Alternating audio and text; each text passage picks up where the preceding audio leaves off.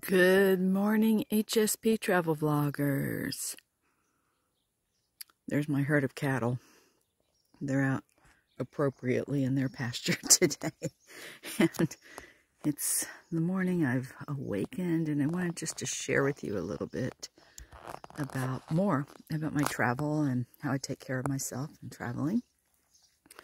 They're the neighbors, and this place is well set for families. I think you probably saw my other video that there are lots of little toys for the kids, including riding tractors, since we're on a farm. So, you might think I would not share all the gory details, but I actually realized I wanted to tell you that I have a lot of sensitivities to scents, to smells. And so I try really hard to get Airbnbs with laundry. In France, they all have washing machines. Rarely do they have dryers, and that's fine.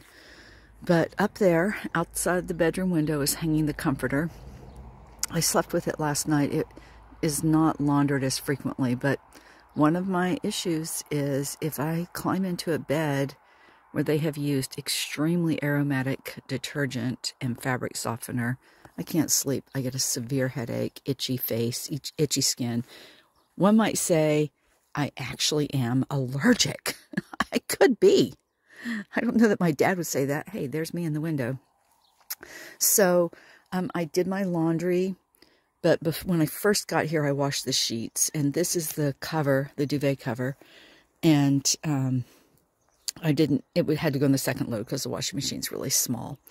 So I just really wanted to say how important that is to me. And I work really hard to create a compatible environment for my sensitivity. So there's always a washing machine. I'm traveling. Oh, I have switched to environmentally friendly laundry. I'm very pleased to say. There are occasionally cars. Well, that's a big work truck pulling a trailer, a dump trailer. That's what you hear out here in the country. Same at my house, by the way. Except I'm on a little dirt road, so they don't get that close to me. So I use one of those packages of sheets of laundry detergent. It's unscented. It's literally, it comes in a paper envelope. One envelope is enough for 60 bajillion loads. I think it's actually 60 loads per envelope. And so I threw an envelope in it weighs nothing. And you pull out this little sheet, and that's your laundry soap. It dissolves in the laundry. So probably you've already discovered it. I'm only a few months into it myself because I saw ads for it, and I actually bought it 2 or 3 times at the health food store, but those were always scented, and even the unscented one was scented. So finally I found a brand that is unscented, and actually I will try to get the name of it in the notes to this video for you. Shouldn't be a problem since I have the package with me in my suitcase right now. So here we are back at the barn. I just made a video last night in the dark of the beautiful barn, and I wanted to make one in the daylight so you could see it. So it's this huge building. Over there is the entrance to drive your cars in, and there are the barn doors. This is a relatively new door, but the doorway is not new.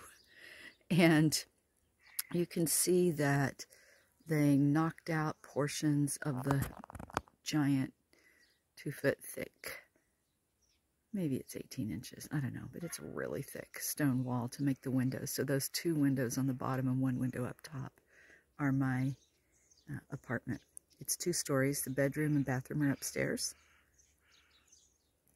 And then 1 room with a really well-equipped kitchen, large dining table, and a little couch and a TV. I haven't turned the TV on in France, but those are downstairs. So the staircase is really steep, and I'm just going to take a moment, if you stick with me here. It's going to make the dogs bark when we go around the corner. But they need some entertainment, right? I think they're doing a lot to try to repair these buildings as they, just showing you these beautiful rocks as they go along. So This is the